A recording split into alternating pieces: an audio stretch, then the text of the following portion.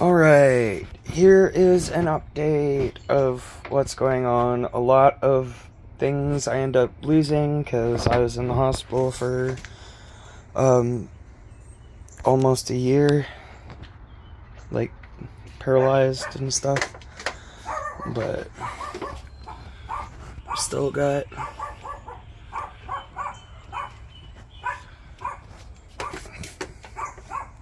quite a few things that I originally had. And these are some of my newer additions besides that just got repotted. And that's not a new thing, that's my Bracera still.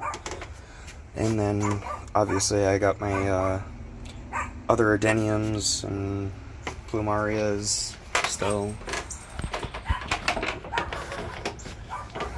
Got a couple of my various cactuses, like my dragon fruit, well, my self-fertile dragon fruit and that thing. Got my sacred fig and my monstera. One of my philodendrons, but yeah, no, I mean, I've lost quite a bit of things, but kind of what happens when you're hospitalized for a while. Like, you kind of can't really do any gardening when you're bedridden in a hospital for a year. So, but this is what I have going on, and yeah, I hope you guys have enjoyed the update.